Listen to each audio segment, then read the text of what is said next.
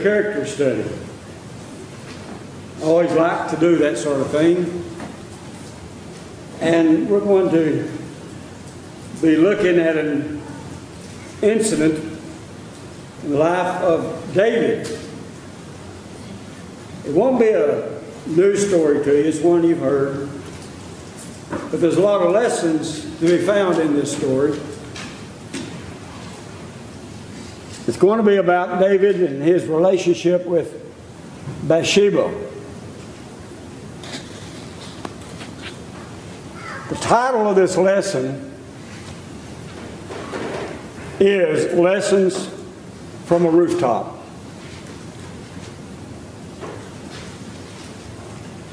David had taken a nap. He woke up, and in the warmth of the day went up on the roof for some air, which was probably a pretty common thing to do. The problem is his neighbor, Bathsheba, was bathing herself. Evidently, Bathsheba was a very attractive woman. Now, when David should have turned away and left the roof, he stayed too long. And you know the rest of that story. After the sin was committed, there are other sins to follow. But what I want to do tonight is kind of look overall at some of the things that we learned from this incident. First of all, we learned that adultery is sin. And with this kind of sin comes other problems. The unrighteous will not inherit the kingdom of God. We know that. Turn to 1 Corinthians chapter 6, verses 9 and 10. 1 Corinthians chapter 6, verses 9 and 10. Do not be deceived. You know, a lot of people today has deceived themselves that this kind of behavior is normal. Because of the Humanist Manifesto and other things of that nature, they have convinced themselves that there is no such thing as a sin. And between two consenting adults, it's fine. But notice, the Bible didn't teach that. Do not be deceived, neither fornicators, idolaters, or adulterers, nor homosexuals, nor sodomites, nor thieves, nor covetous, nor drunkards, nor revilers, or extortioners will inherit the kingdom of God. Will not inherit the kingdom of God. The Bible teaches us, the book of Romans, that we've all sinned and fallen short of the glory of God. And it also teaches us that the wages of sin is death. What about the consequences of adultery? You know, they're far-reaching. The list that I'm about to give you was by a student involved in the ministry. His name is Philip J. And it's been kind of adapted, but I want you to listen. I think he was right on with some of the complications that arises because of it. First of all, one's relationship with God will suffer. How many of you have read closely and studied Psalm 51? Okay, I'm going to give you homework. Read carefully and study Psalm 51. And you'll see what sin does to this man David and how he reacted to it. One would suffer from the emotional consequences of guilt. Sometimes the guilt can be so heavy a burden that it will cause people to do strange things. It would break the trust, the fellowship, and the intimacy of that person's mate.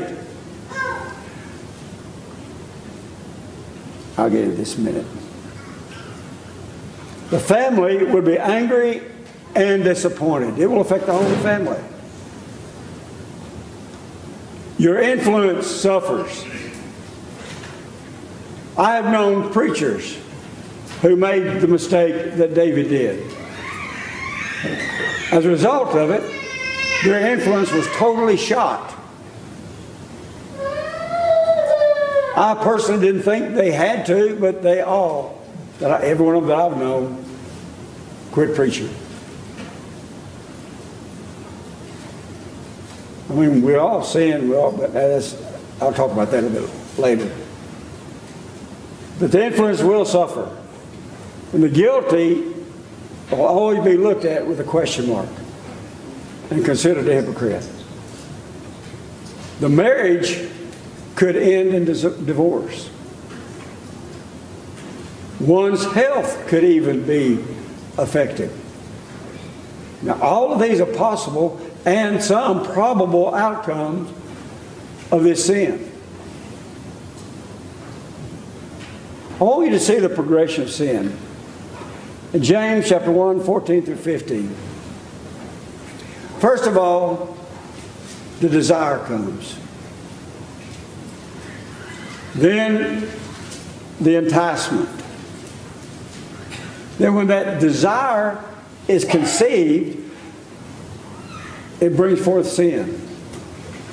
And sin, when it matures, brings forth death. Notice it has a progression. And it can be stopped. It should be stopped at the enticement or the desire. You know, the 2 Timothy 2, verse 22, flee also youthful lust. Notice what Paul says, flee. That means quickly get away from it. Flee youthful lust. But pursue. Now, if you'll flee after something, here's the things you flee after. Righteousness, faith, love, peace with those who call on the Lord out of a pure heart. You know, in in Genesis 39:9, we have the story of Joseph. We all know the story. Potiphar's wife took a liking to Joseph. Evidently, Joseph was a handsome man. And she took this liking to Joseph and tried to manipulate him to join with her. And he wouldn't do it. Well, finally, one time there was no one in the palace. It was just him and her. She grabbed for him. And the Bible said that he fled her grasp, left her holding his coat. He was innocent of anything. He had done nothing, but yet he ended up in prison because of her lies, because she was humiliated that this man would have turned her down. And so she lied to her husband. And in anger, Joseph was incarcerated. All because of sin. The sin of desire. The sin of enticement. In Psalm 51 verse 4, I mentioned Psalm 51. I'm going to look at it a couple of times tonight. Psalm 51 deals with David's confession of sin and also deals with his behavior in trying to get the forgiveness of God. And it's a powerful book. But in verse 4, he admits to the Father, against you and you only have I sinned. He recognized the fact that sin is against God. Even though it had a wide range of effects to those around him, it was still against God. And I have done this evil in your sight. He knew that God was aware and would punish him for his sin. You know, there is a saying that I dearly love. Andy Griffith was one of my favorite television programs growing up, and almost even to this day. I love the reruns. My hero of that story is Barney Fife. I think I have a lot of resemblance and actions like Officer Fife. But one of the things that he liked to say, if something was going on, he said, we need to nip this in the bud. Now, you know what that means? Sure you do. Man, you cut the head off the snake. You kill the bud, and you don't have to worry about the plant. And when we're talking about sin, we've got to nip it in the bud. What is it? Budding. Kill it. Kill that desire. Matthew 5:27, you have heard that it was said to these of old, you shall not commit adultery. But I say, there's that contrast. Here's what the law said, but I'm going to tell you something. I've got a more perfect way. If you look at a woman for the purpose of lust in your heart, you committed adultery already. So stop it before it gets to the point of adultery. Stop it before it gets to the point of actually the lust. You know, when you look at David, David should have done exactly what Joseph did and got off the rooftop. Whatever it would have taken for him to remove himself from that temptation, he should have been willing to do it.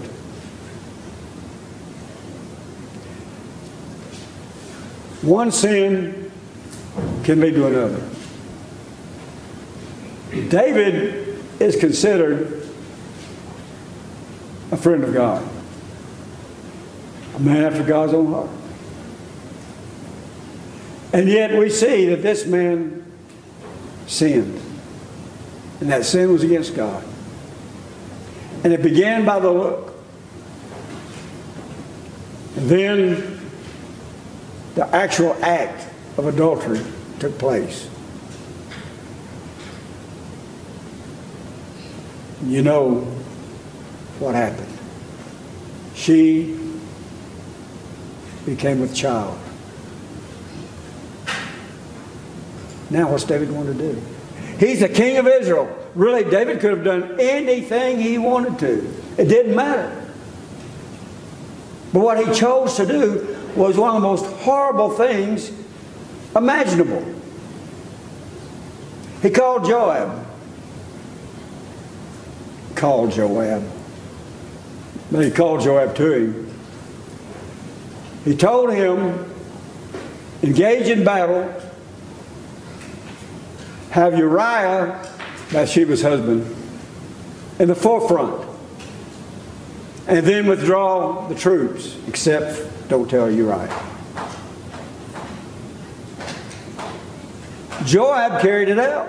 You know, Joab isn't innocent in all of this. He saw that it was carried out. He saw that what David had planned was carried out. And then the result was Uriah was killed. So now, on top of adultery, David is guilty of murder. And Joab was complicit in that murder. He brought Joab into it. You see how far this thing went? And you know what? He's trying to cover it up. He's trying to make it look where he's innocent.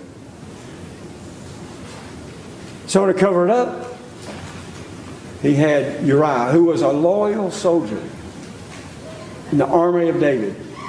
He ordered him killed. You know, folks leave the church in degrees. Have you ever noticed that? A man don't wake up one morning and say, you know what? I think I'm going to apostatize. I think what I'm going to do is I'm just going to quit going. That's not what happens. You know what happens? First of all, you've got the mindset. In his mind, he loses that spiritual edge. Assembling with the saints don't mean as much to him as it used to. And so he begins to waver a little bit.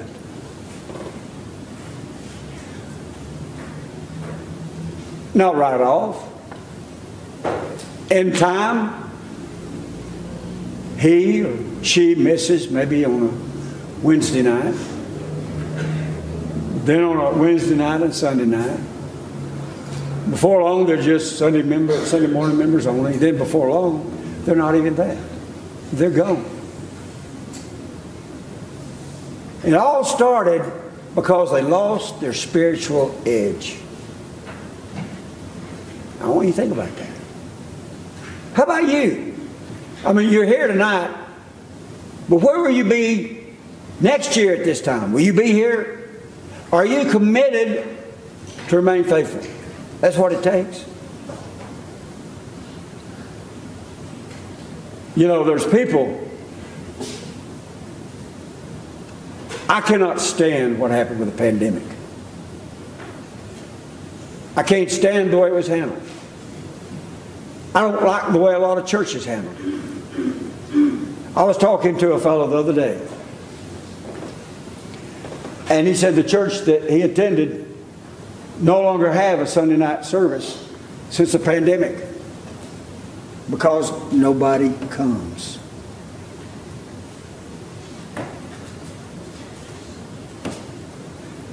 Talked to another fellow. Their attendance has dropped by about 25 to 30 members because of the pandemic. Well, that may be an excuse for a lot of them.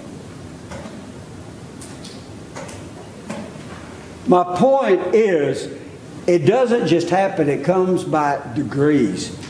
So, as Barney would say, you got to nip it in the bud. Where it starts, right here. Keep that spiritual edge.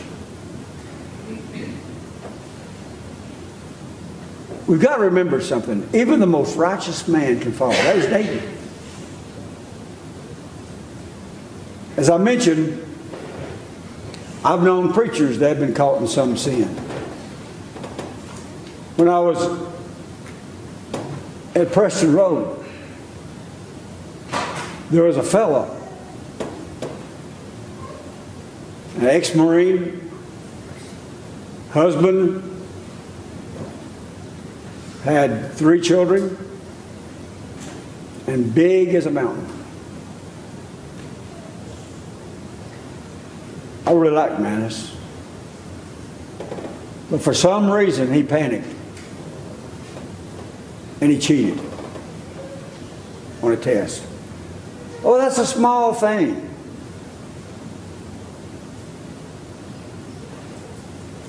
It was sin. Here's the tragedy. He was approached by the dean and requested repentance, which was the right thing to do. And he refused. First of all, he started denying it. Then the teacher came in there and said, you can't deny this. And showed the proof. Ended up, this man left school of preaching. I heard later he left the church.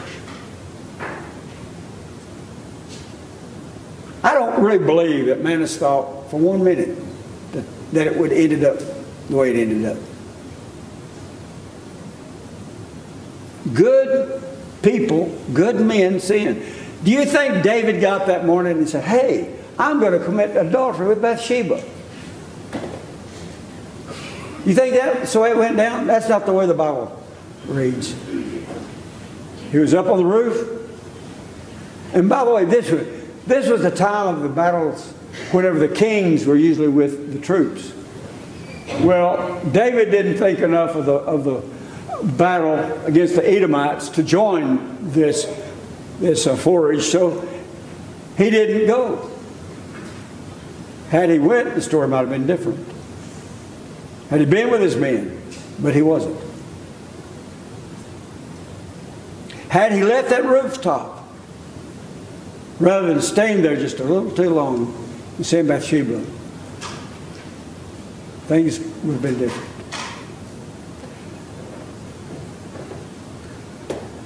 In 1 Corinthians 10, verse 12, therefore let him who thinks he stands take heed lest he fall. What I'm trying to tell you is we can't look at ourselves as if we're not vulnerable.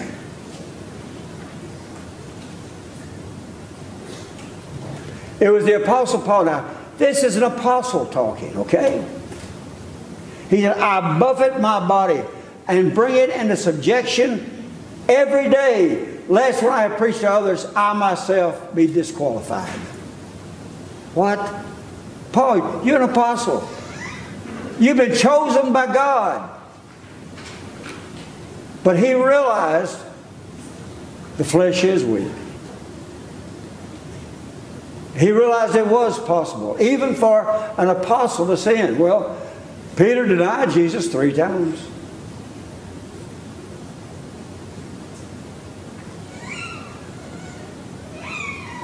You have to understand, it is possible. None of us, not a one of us, are beyond sinning. It may not be adultery. Sin is sin. We will reap what we sow. Galatians 6, verse 7. Do not be deceived. God is not mocked. Whatever a man sows, that shall he also reap. For he who sows to his flesh reaps of the flesh corruption. He who sows the Spirit of the Spirit reaps eternal life. You know, one of the things that happens whenever we sin, especially a sin like adultery, it affects others. It affects others. In David's case, not only affected David, it affected Bathsheba. Not only did it affect Bathsheba, it affected Uriah. It affected Joab. And it affected a little baby that died at birth. Years ago, I've mentioned this before, I had been counseling with a young couple that was about to get married. They were on the way to Sears to get a television. They were on a bridge going across Lake Lavon. Meanwhile, there was a lady who was very angry at her husband, and she had been drinking and was drunk. And she got on that bridge. The bridge was not narrow enough for 3 lanes. It was just 2 lanes. Not even a shoulder. In her drunken state, she pulled over into the lane of this young couple and hit him head on. Killed him instantly. Now, what had they done to deserve that? Absolutely nothing. But because of the sins of this woman, they lost their life. Their wedding became a funeral. And she ended up spending about 7 or 8 weeks in the hospital with her injuries. She didn't get to go to her fiancé's funeral. You see, sin can affect people around us. It can affect our own families.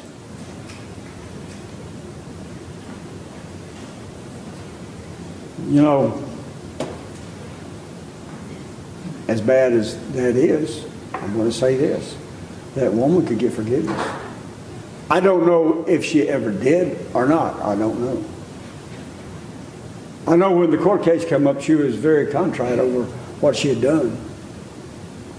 But I don't know if she ever returned to God. We cannot hide our sins. There's no way.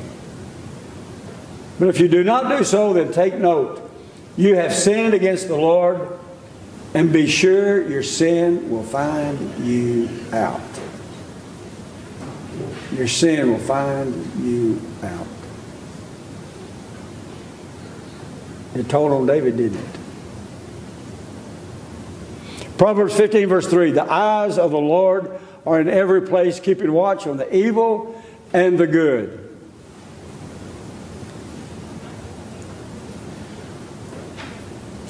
There's a little boy sitting with his mama in church. The preacher quoted this passage, that the Lord is everywhere, watching. And the little boy, when the collection plate had come around, the mama gave him 20 cents for the collection plate. The little boy gave 10 because at that time you could buy an ice cream cone for 10. So he said, okay, we'll split the difference. I'll give the Lord 10 and I'll keep 10. And then the preacher said that. The Lord is with you. The Lord knows it all. So he bowed his little head with a broken voice, said, Lord, I owe you 10 cents. The next time a contribution plate was passed, he gave his money back. You see, we owe the Lord our very life.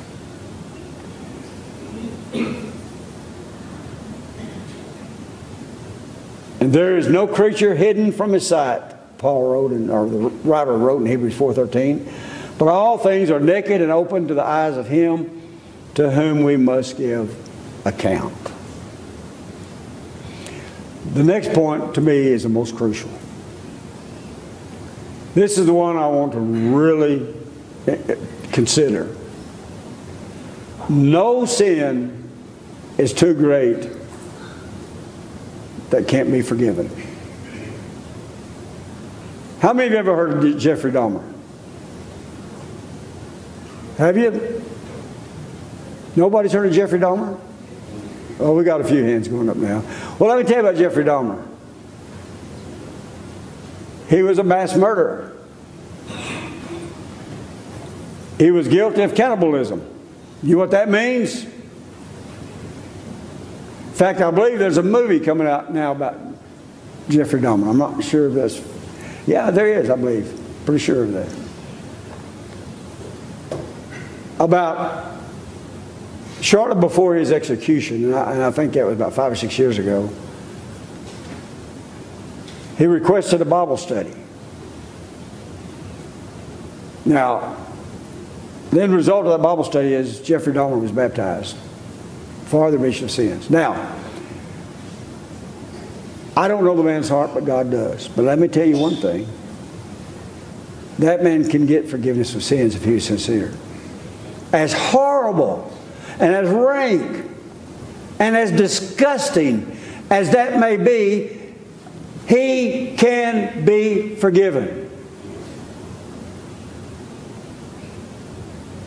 And if he can be forgiven, surely I can. I know David was forgiven. Now, some things have to change. But look at this, 1 Timothy 1, verse 14. And the grace of our Lord was exceedingly abundant.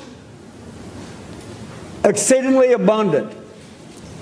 Two things that just strikes me in this. First of all, his sin is abundant. His grace is abundant. In other words, it can cover anything. And then he adds, exceedingly abundant.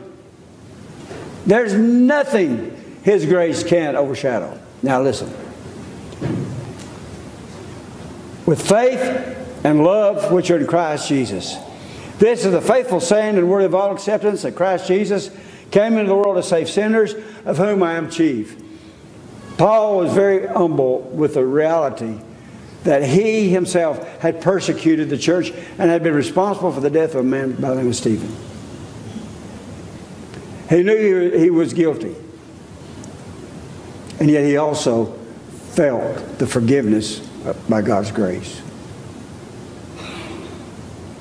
Can you imagine the load that was taken off that man when he realized that those things that he had done can be forgiven?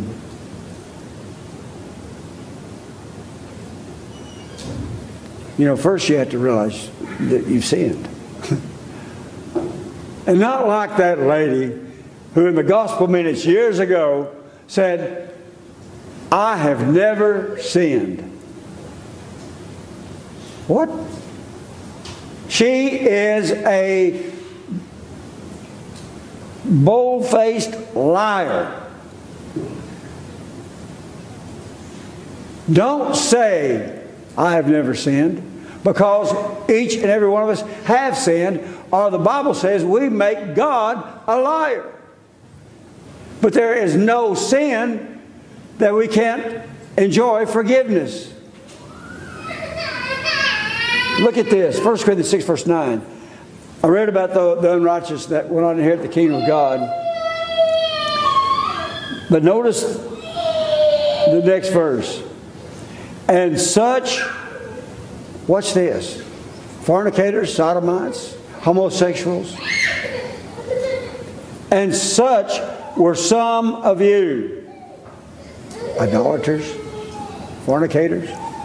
And such were some of you. But, I love that word but here, because here's the contrast. You're not like that anymore, because you were justified in the name of the Lord Jesus and by the Spirit of our God. You were washed, you were sanctified, you were justified.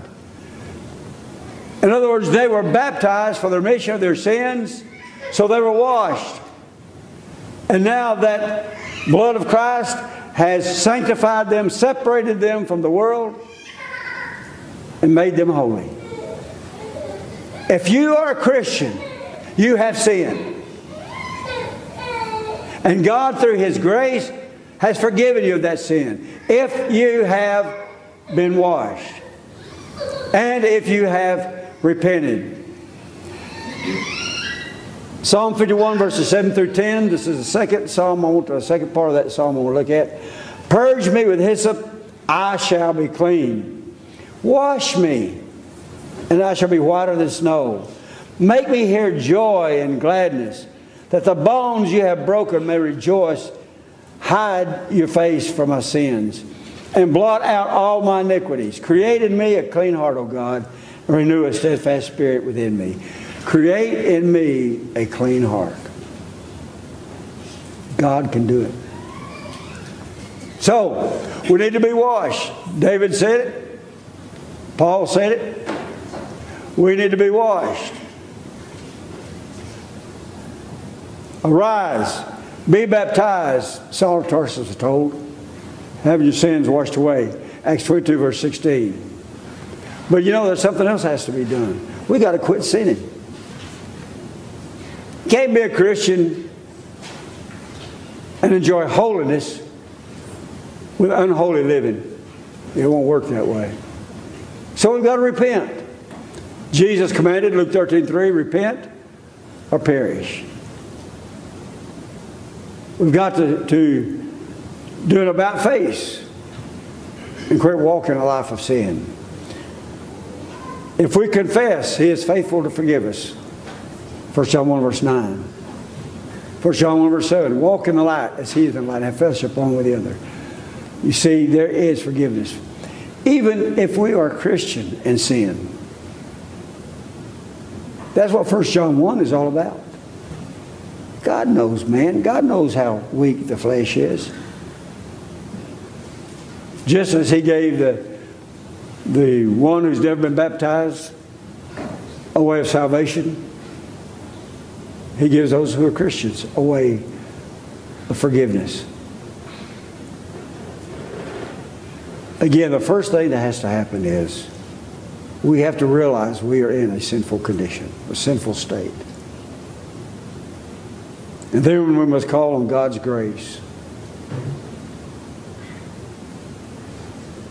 Then we must obey the plan that God has given us. That plan which is to repent, confess, to be baptized if you're not a Christian.